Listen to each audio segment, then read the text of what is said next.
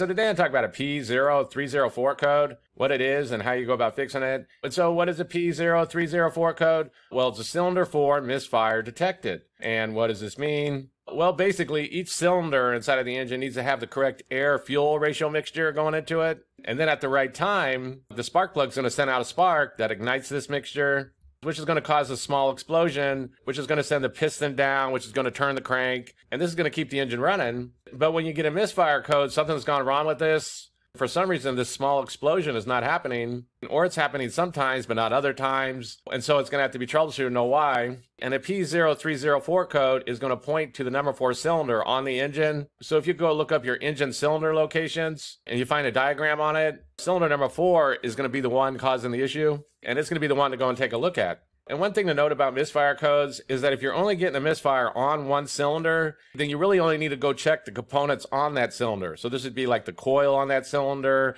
the fuel injector on that cylinder, or things like this. But if you're getting multiple misfire codes, then that can point to something else. So for example, if you had like a P0300 code, and you were also getting like a P0301, P0302, along with this P0304 code, that would point to something that would affect the whole engine.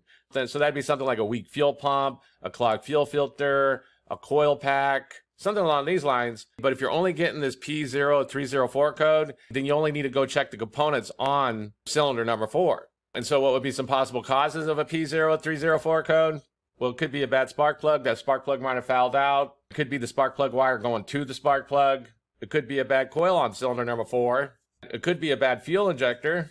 If you have an older engine that has a distributor cap, it could be a bad distributor cap. And it's also possible that that cylinder is having some kind of issue, like it's got a bad valve or it's leaking for some reason, like a bad head gasket. Although that's not too common, it is possible that there's some kind of mechanical problem on cylinder number 4. And so how would you go about troubleshooting the P0304 code? Well, the main thing you're going to want to go check on that cylinder is you're going to want to make sure that it's getting spark from the coil. And you're going to want to make sure that it's getting gas. So first thing to do is go locate cylinder number 4 on your particular vehicle so you know which cylinder is having the problem. The next thing to do is check out any spark plug wires and the coil going to that cylinder. There is different types of coils that can be on the engine, but they basically all do the same thing. They're just sending spark to that cylinder to ignite that air-fuel ratio mixture at the correct time. And so the next thing to do is be sure that that coil is working and it is sending spark to cylinder number 4.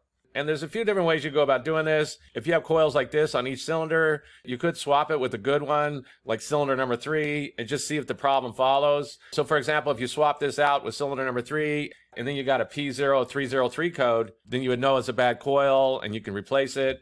Another way to go about checking the coil is to check to see if you're getting spark on cylinder number 4. And one way to do this is to use the inline spark tester tool. These are real low-cost tools, usually less than like $10, $15. I'll put a link down below in the description if you need one. But basically, one side goes on the spark plug, and the other side goes through the coil. And then you start up the engine, and if there's a spark, you'll be able to see it inside of here. You'll see the spark jumping inside of here. But if there is no spark, then you won't see it inside of here. There won't be nothing happening.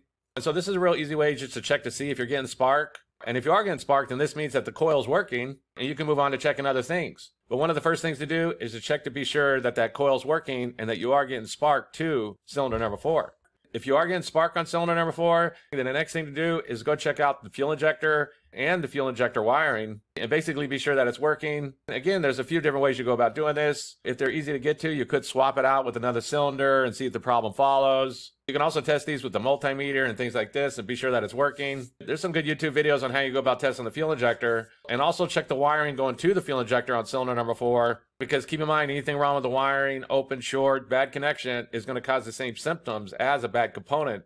So be sure to keep that in mind. But the next thing to go and check is be sure that that fuel injector on cylinder number 4 is working. And so that's basically it. I just wanted to give a basic overview of how you go about fixing a vehicle with the P0304 code. If you have anything to add, please comment down below. If you have any questions, ask me and I'll try to answer them. If this video helps you, please click like, please click subscribe, and have a good day.